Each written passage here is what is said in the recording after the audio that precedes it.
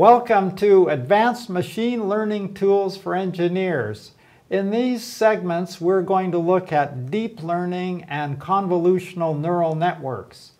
I'm going to be doing this myself, Matt Yedlin, and Mohammad Jafari, who's a graduate student in electrical and computer engineering. Mohammad, please introduce yourself. Hi, I'm Mohammad Jafari, and I'm a PhD student here at UBC. And we're happy to introduce to you these wonderful new topics, all the buzzwords, and all the wonderful things around deep learning. Next slide, please.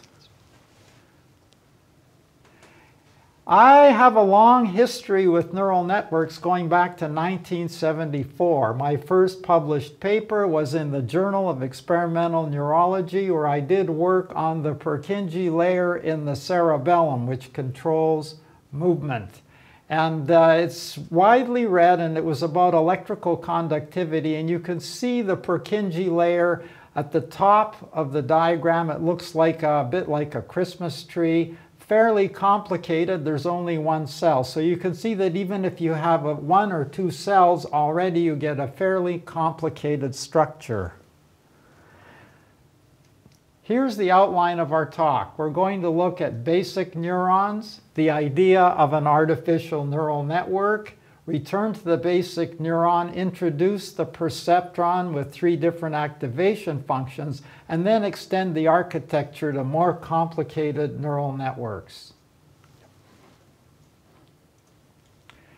Here's an example of a classic picture of a neuronal cell, and you can see the body of the neuron on the left, and it has an input side, which are the dendrites. The dendrites feed inputs into the neuron, and then when a threshold is reached, the nerve fires and sends a signal down an axon to its distal points. You can see them at the end on the right, and then the chemical is released. There's a synaptic connection to the next cell. So basically you can see the basic input-output of one cell, and what we're going to do in the artificial case is connect a bunch of models of these cells to create our artificial neural network.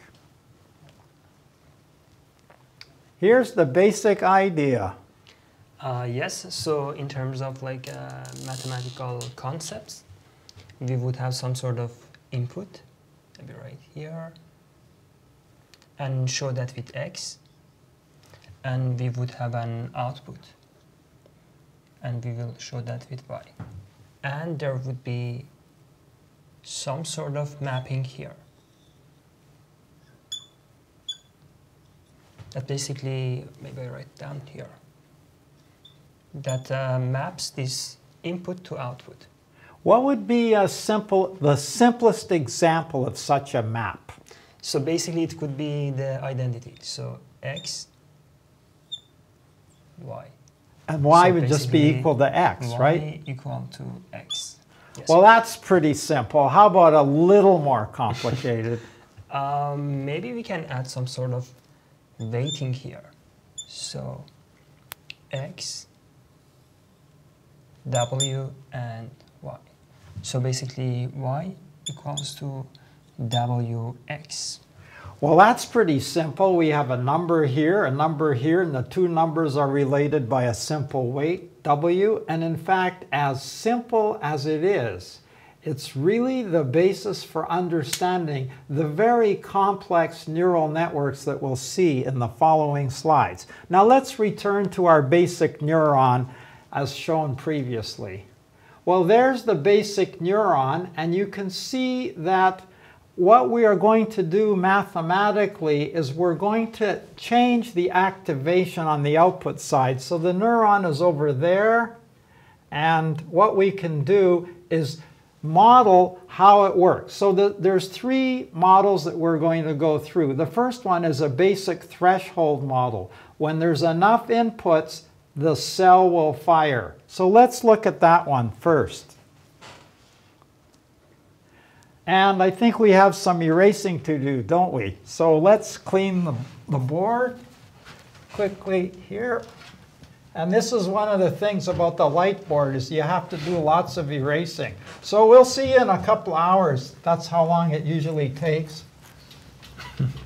Right? Oh, it's not a couple of hours. Well, that's good. It's done. So it's done. So there we have the basic neuron, and it has a bunch of inputs, as you can see, and they're all summed up. And then they feed an activation function, this function here, phi. And phi has different models. We'll start with the simplest. And if you look at the graph and the definition, if x is less than 0, you don't get any output. Phi is equal to 0. And if x is bigger than 0, we get 1. There's a problem here. What's the problem? The problem is that if you change the outputs by different values, it won't reflect the input. So the point is this function is not as smooth. It's not smooth. So what do we do at x equals 0? Oh, that's another problem. So what should we do? Yeah, you got an idea? I have an idea. I typeset the slide. I put it equal to a half. Yes, sometimes they just make it to be 1. Sometimes it could be just 0. But you like it to be I like it to be the average, because if we take the average, it corresponds to the Fourier series definition. So on the right, it's 1. On the left, it's 0. The average of 1 and 0 is a half. It turns out it doesn't make a lot of difference. I've actually worked with this in time series. But the best choice is actually a half. Let's look at a smooth version of this. Well, this is a sigmoid function, so same idea. So we've basically taken the step function and smoothed it out. If you like, we bandpass filtered it and removed the jump. All right, the most current one that's used now that's become very useful, and we'll see why sometimes there's a problem with sigmoid later on, is the following, as shown in the next slide. It's the rectified linear unit. You can see it. And it's 0 if x is less than 0. It's 0, it's continuous, and then it's linear and equal to x when x is greater than 0. I'm a little confused, though, because if we try to refer back to our neuronal setup, the output's going to continue to go up. So this is really a different model, because we know that the neuron level doesn't increase as you give more inputs. So what this ReLU actually models is the firing rate as a code, as a modulation code encoding the neuronal information. And so as you get more signal, you get a more rapid firing rate. So that's kind of a bit of a hand-wavy argument. Now, this is one single cell with many inputs. Do you think we can generalize this? Let's look at the next slide. Holy smoke, that looks pretty complicated. Would you like to explain this? Sure. So basically, if you have just one neuron, something like this, even if we have like the most complicated active function here, we won't be able to do much with this just one neuron. So what we need to do is to have like multiple neurons, multiple inputs here, multiple types of relation from those inputs, and then we can have multiple outputs. So basically, the building blocks of these neurons, these complicated networks, are something like this. So the mapping really is created by putting this middle layer. I think they like to call it a hidden layer. I don't know why they call it hidden, because it looks like you can see it very well. But in terms of the final output, it's hidden. If you just look at the output, you don't know what's behind it, right? Yeah, that's right. So this is a fairly straightforward, and you can see the reference here from the ebook by Michael Nielsen, and it's used for the recognition of handwritten characters. All right, that's still pretty simple.